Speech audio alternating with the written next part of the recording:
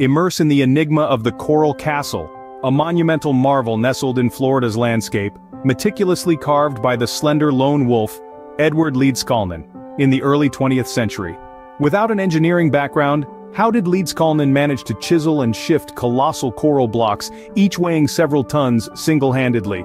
Unravel the theories that swirl around this miraculous feat. Some propose he mastered the secrets of the pyramids, while others suggest he harnessed the powers of magnetism and earth energies. Some even whisper about extraterrestrial intervention. The truth? As elusive as the man himself. The Coral Castle remains a testament to Leedskalnin's perseverance and ingenuity, cloaked in mysteries that continue to baffle and fascinate.